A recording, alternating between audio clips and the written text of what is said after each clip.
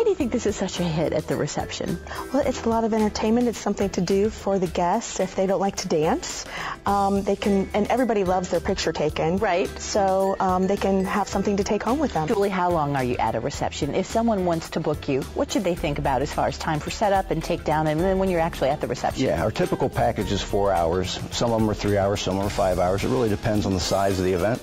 But it takes us about an hour and a half to set up and about an hour to tear down.